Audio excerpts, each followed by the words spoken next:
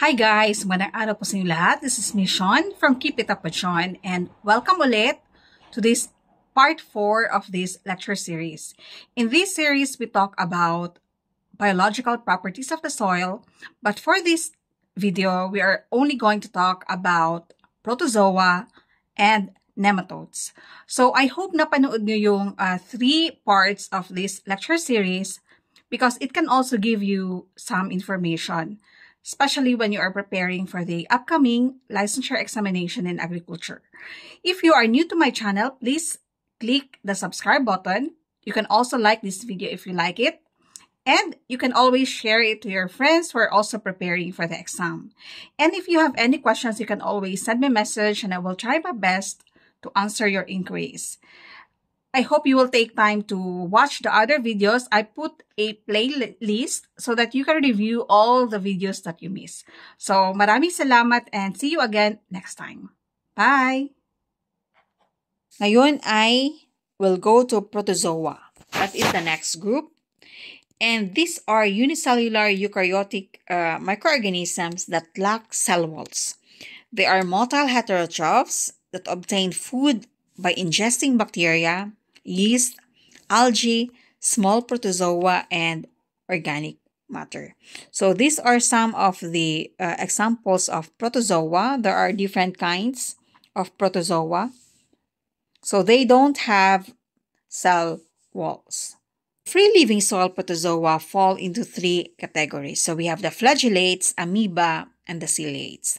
These single-celled animals differ in shape, size, and distribution, with some protozoan species found in land habitats like soil.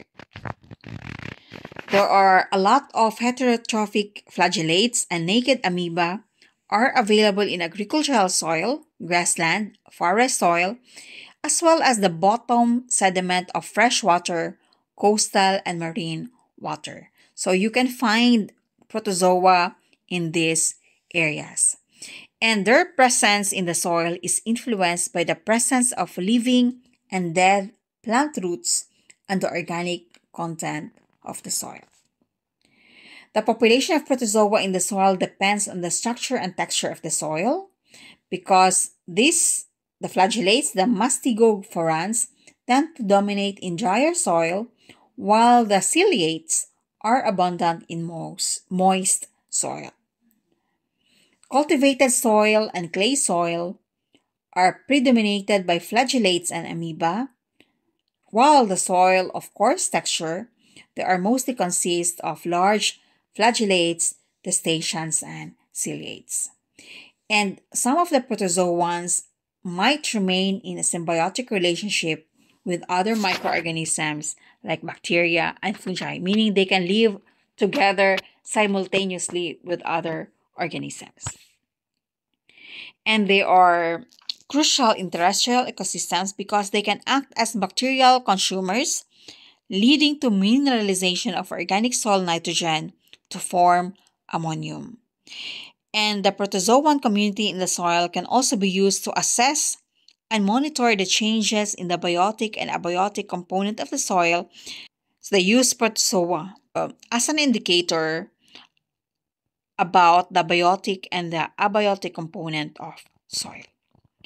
They found to increase plant biomass independently of nutrient contents in plant tissue. And most of them, they feed on bacteria and other microorganisms, which enhances the nutrient cycles and the energy flow between the microorganisms, animals, and plants. What are the negative effects of protozoa in the soil? As most bacterial communities in the soil are the source of food for protozoan, the presence of protozoa in soil affects bacterial diversity because they consume bacteria in the soil. Some protozoa might be harmful to the plant, which decreases crop health and crop yield. So as uulitin ko, it's so difficult to manage biological microorganisms in the soil because you cannot select that ito lang yung gusto ko mga organisms na dapat present sa soil. You cannot choose. It depends upon the source of food, environment, pH. There's a lot of factors affecting it. And the presence of one organism might have an effect to other group of microorganisms. That's why it's very, very dynamic. Dynamic. It changes rapidly. It changes constantly. And yun, kaya siya mahirap siyang i-manage. The next group of soil microorganisms are the nematodes. So nematodes are small invertebrates with smooth and segmented bodies that are typically very, very small, 50 micrometer in diameter and 1 millimeter in length. So we could not see them with our naked eyes. Most nematode species are highly specialized parasites. They are parasites, guys, of vertebrates, including human, insects, and other invertebrates. So, parasite siya, guys. So, meaning hindi siya kinukonsume nila tayo. They are different from other worms, although worm din siya, but then they are different from other worms because they are mostly parasitic with non-segmented bodies. They don't have segment. And they generally reside in soil surfaces and water bodies. Nematodes found in soil reside in the top layer of the soil with organic matter, even if they do not feed on the dead and decaying matter. So, nandun siya usually sa top, sa ibabaw ng mga organic matter. Although hindi niya kinakain yung dead at saka yung decaying matter. No, they don't eat that. They feed on living microorganisms. Buhay yung kanyang gusto that are present on the soil surfaces. Nematodes in the soil can be either free-living or parasitic. Most of the nematodes present in the soil include roundworms that move through the soil if they are free-living. So maliliit siya, nagmumove siya dun sa soil. They can be classified into 4 different groups: bacterial feeders, fungal feeders, protozoan feeders, and omnivores. Remember that the nematodes do not feed on the decaying organic matter. They feed on living microorganisms. And when we say living microorganisms, they feed on those bacteria, fungus, protozoa, and other omnivores. In the case of agricultural soil, about a teaspoon of soil supports about 100 nematodes. So can you imagine, guys, pag magsasandok ka ng isang teaspoon, yung kutsarita, there are around 100 nematodes, small worms, present in that soil, in that one kutsarita na soil. However, the number differs depending on the microbial community and the organic content of the soil. The soil nematodes, especially those feeding on bacteria and fungi, help maintain the microbial community of the soil and also ensure that enough nitrogen is available in the soil for the plants.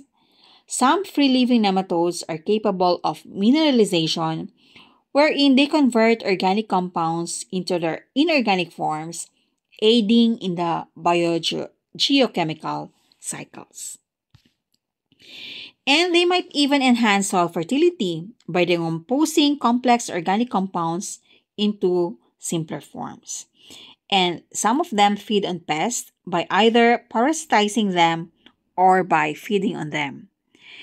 And because they move through the soil, it increases the porosity of the soil, thus maintaining a balanced soil ecosystem. Ulit ko na naman, when you apply a lot of soil organic matter, it will improve the porosity of the soils because of the different microorganisms that are present in those organic matter. What are the negative effects of soil nematodes? The predatory nematodes in soils harm the useful microbial community of the soil, decreasing the soil health. Na-mention ko nga na they feed on living organisms, and those nematodes, they feed on those bacteria, fungi, protozoa, algae, and others. And it can decrease the microbial community in the soil, and it can affect also the soil health. And the plant parasitic nematodes feed on seedlings and plant roots that cause crop loss in different agricultural soil. Kinakain niya rin yung roots ng mga tanim. So, yun. Hindi mo alam na namamatay na yung tanim natin kasi the roots are badly damaged by nematodes. The above-ground symptoms of disease caused by nematodes can be difficult to detect and may be often confused with symptoms of nutrient deficiency. If the population of nematodes are very high, it can affect the plants and can cause crop loss. And yun nga, mahirap siyang i-detect kasi yung symptoms niya is almost kapareha ng mineral deficiency. In some of the plantations, like I work in a banana plantation before, we have a regular monitoring of nematodes. So, nagkakandak ngayon ng root sampling wherein we monitor the roots of the bananas kung meron ba siyang present ng mga nematodes. And there's a lot of nematode present in the soil and collected in the roots of the plants, the banana plants. We use those information to generate the nematicide application in a particular area. Kasi nematodes is one of the causes of decline in the yield of banana.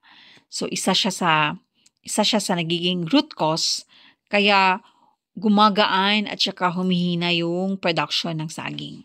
So in plantations, especially commercial plantations and masyadong mataas yung demand ng saging at kailangan i-meet yung target. So isa to sa mga regular na minomonitor. That's all for this video. Sana meron kayong natutunan about Protozoa and Nematodes. And please watch out for the next video and we're going to talk about earthworms. Maraming salamat sa panonood and don't forget to click subscribe. Thank you very much. Bye!